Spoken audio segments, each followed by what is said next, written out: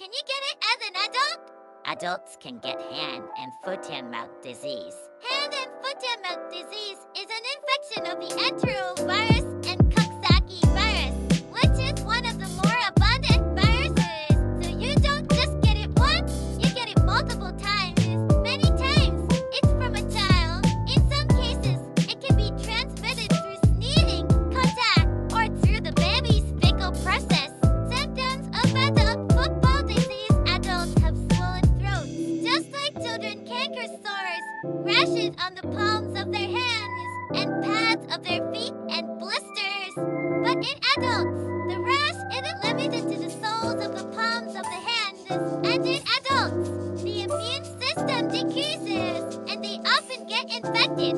So if it develops before a child, it can be severely infected. Early symptoms of cold, early symptoms of change fatigue, joint pain, headaches, throat pain, and then a rash on the body.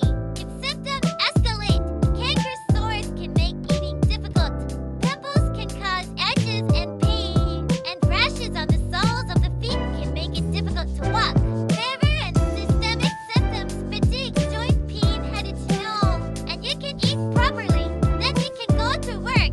You should take plenty of bathroom breaks, wearing a mask to avoid infections for others. Blisters can cause viruses, so let's take and protect the rash. Fever, joint pain, sore throats, it's highly contagious.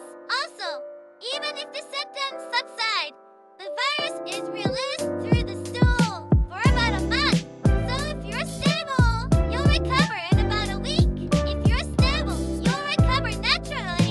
If you don't overdo it, the rash will disappear naturally. But for some, the rash may take a long time, weeks or months, to disappear.